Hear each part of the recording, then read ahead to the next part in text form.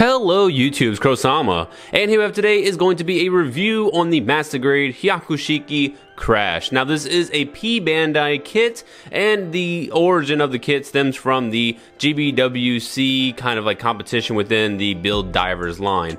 Overall, I think this is a fantastic looking mobile suit. It's just a shame that it did come out as a P-Bandai, Vice just being a normal release, because I know this kit would have sold extremely well, and I think there's enough new parts on here to actually warrant a regular release. But hey, it's Bandai's choosing, so can't really do much about it. But otherwise, let's go ahead and jump right into the review. And don't forget, you can pick up this kit and many other P-Bandai kits over at newtypehq.com and use that promo code KROSAMA so that way you can get 10% off your purchases. So, on to the review. So the first thing I definitely want to talk about with this kit is going to be the colors. It is a drastic change than what the original Hyaku Shiki is, being a gold mobile suit, whereas this is a flat black and grayish mobile suit. So definitely two different worlds going on here.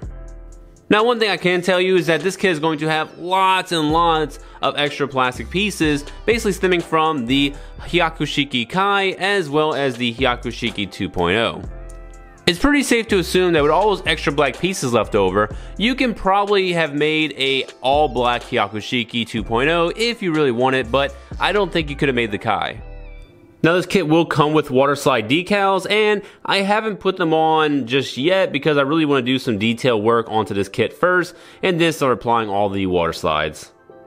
Now, one thing to note is that this mobile suit is actually piloted by a woman by the name of Marquis. So I tried looking up some images. I cannot find any images of the female. Now, I do know this isn't in an anime, nor is it in a manga. It's kind of more of like a side story that I think it's only been in like magazine clip outs, and that's really about it. So I can't find any kind of evidence of like, you know, what she looks like or, you know, what she does. You just basically get the story that is within the actual model kit in the manual itself. So we're taking a look at the head sculpt. Overall, most of it's going to be the same as the regular Hyaku Shiki. The only big difference is going to be this little antenna right here in the back. That is actually going to be different, but for the most part, everything else is going to be carried over from the Hyaku Shiki. So moving down to the body is where things go a little bit different in terms of the aesthetics. So this torso is actually going to be super different than the regular Hyaku Shiki, but this is actually not going to have any kind of articulation, which we will cover in the articulation section, but it looks really good. All these like little rivets right here. I mean, I personally absolutely love it, and that kind of like, you know, kind of metal silver, like a gunmetal look, that just really adds a good aesthetic to the overall kit. So we'll take a look at the arms. I mean, the details on here are going to be really good. You're going to have lots of panel lining, and I don't know, I just really like the fact that they put a little more emphasis on to like putting different parts on this kit, vice and just carrying over a bunch of things from the actual Hyaku Shiki. So you are going to have just brand new parts riddled all over this arm. The only thing I can really see that is going to be carried over is going to be the hands. But for the most part, these like forearms and the biceps, I think the joints are actually going to be the same, but everything else is going to be brand new armor. And the waist, for the most part, is all going to be the same except for the side skirts. These are extended a little bit more, so these are definitely going to be brand new. Next you're going to have is some beautiful long legs. I just absolutely love how they extend the legs a little bit more to include the torso. But the legs in particular, I think just look fantastic. The length of the feet themselves are really good. But you're gonna have to watch out because some of these parts on the side, they're just not tabbed in that securely. So whenever you do tab it in, I mean, just keep your eye on that. If not, then just gluing it right in is going to do wonders. But I'm gonna be putting some work into it, so I just did not glue it.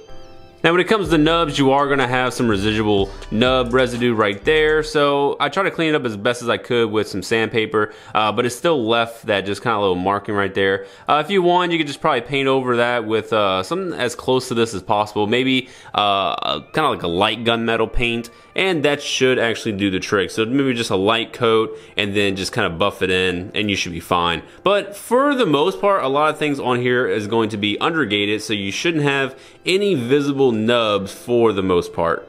Now with the backpack, this is going to be beautiful. Look how long these wing binders are. They are gorgeous. I absolutely just love these so much, and I will probably express a lot more of my love whenever I get into the articulation. But these little like thrusters, to me, these don't make any sense. I'm kind of wondering why they're kind of pointed this way. It would make more sense if they were pointed the other way, but you really can't do that. So I'm not too sure exactly what the method behind old girl's mind was when she kind of created this mobile suit and put the thrusters right here. Maybe it's because, I don't know, she could probably point it like that and go forward, or if she kind of angles it like this, she can, you know, hit the ground a little bit faster. But I know the mobile suit itself is designed for mobility because she wanted to get to sniping spots as quick as possible and start utilizing her weapon for long range battles.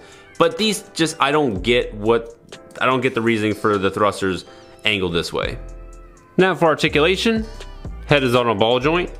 Lower part of the neck is also going to be on a hinge so you can go back and forth. Shoulders can move forward quite a bit. They can also go up pretty far. This piece can also move back and forth. A little bit of back and forth. Full rotation. Rotation at the bicep. Now you do have 2 points of articulation, one right here, one inside here.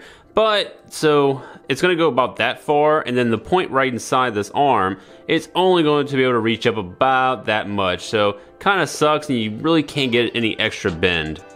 Ball jointed wrists. Thumb is on a ball joint. Fingers have 2 points of articulation, one at the bend where the knuckle is, and all the way down. But these three right here are going to be together. Now for the waist, there's not going to be any bend whatsoever. This is all just going to be one solid block with no posability. So that really sucks, but it can rotate back and forth. Front skirts can move up about that much. Side skirts are on a ball joint, so they can move quite a bit. Back skirts can move out just a little bit. Hips have a good little mechanism in here to where they can just reach in and out.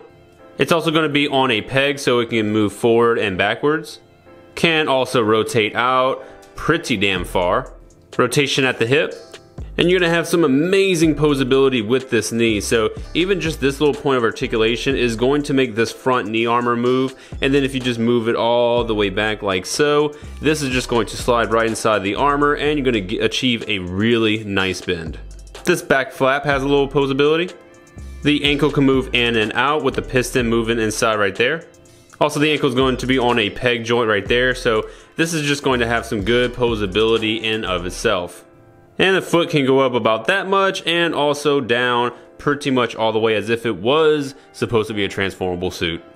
Now for the backpack, you are going to have some mobility right here at the wing binders, so this can move back, this can also move back and forth and just rotate, as well as these can rotate all the way back like so, and can go forward about that much. Next for the thrusters, you can move these pretty much all the way around. You can't really rotate them back and forth, but they do just go side to side, up and down.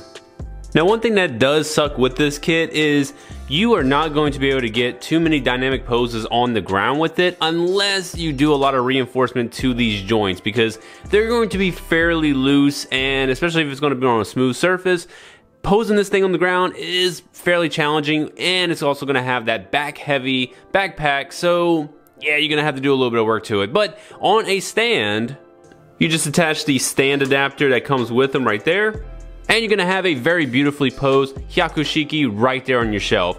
But it's going to need a little something else. Its main weapon, the beam rifle. Yeah, that's all it's called, just called the beam rifle. Now it is going to have some shields that it can actually use separately, but it's just pretty much going to be the Hyaku Shiki beam rifle with some extra little attachments and extensions. Overall, it looks really good. And this is what it's going to look like in its more base form. So you're only going to have 3 different colors here. You're going to have the basic kind of gunmetal, the black, as well as the white right up there. But yeah, looks really decent. And you just slap into the hand via this peg system, so the 2 pegs just interlocked with each other going into the hand.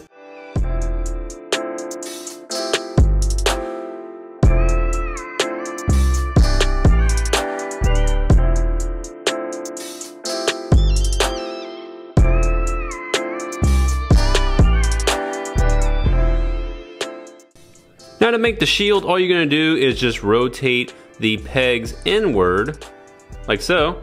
Plug them directly into this shield bit, and plug it right on the back of the forearm.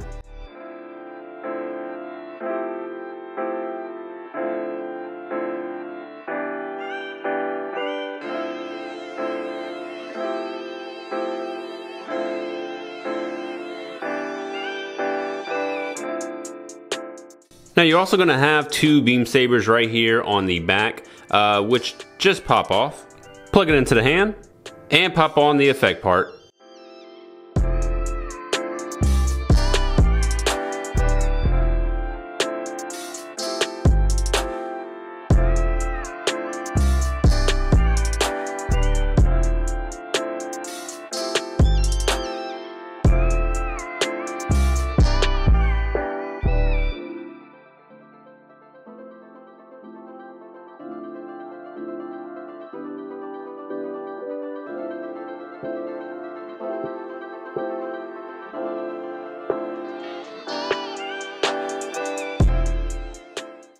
And lastly, for the transformation of the beam rifle, what you're going to do is you're going to plug this shield bit right back onto the top, and then plug these flaps right here onto the side.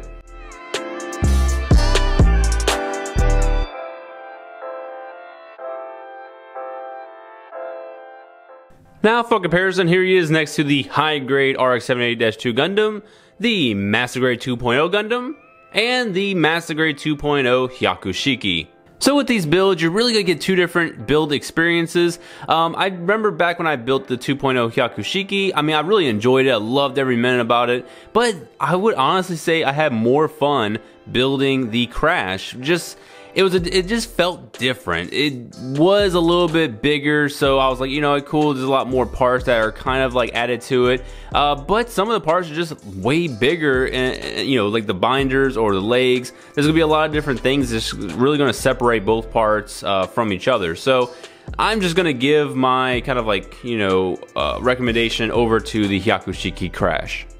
Well, for my final thoughts on this kit, I'm just going to start with the pros. Obviously, this is just a beautiful kit, like I mentioned throughout the review. I love everything about it, and I do think that if you just give it a little bit of extra work, maybe even just a dry brush of some silver on top of that black, I think that's just going to make it stand out even more. You really don't even need to go the full length to paint the entire kit. You know, just throw some silver, dry brushing, or maybe a little bit of like, you know, chipping of silver, and throw those water slides right on it. Man, you're going to have a beautiful kit on your shelf, guaranteed, especially if it's going to be on the stand doing some dynamic poses. But there are some cons.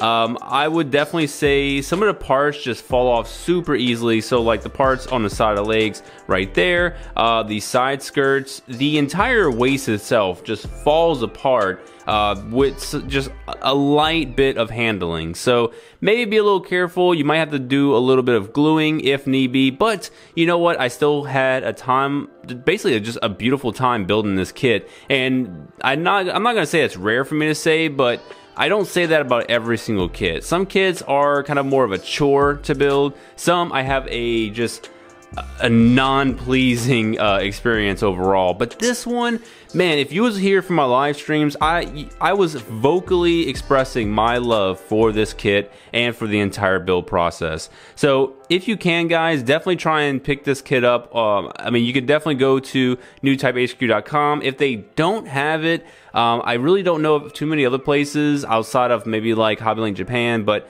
I would definitely try to go to newtypehq.com. That's where I picked this one up, and they should still have more. But that's it for me, guys. Definitely appreciate all of you for watching. And if you like this kit, let me know in the description down below, what was your build experience like? And if you have not built this kit, tell me exactly, you know, when you want to try and get it, or you know, why or why not you have not picked it up. So other than that, that's all from me, guys. Definitely appreciate you for watching, and stay tuned for the next review. Bye bye.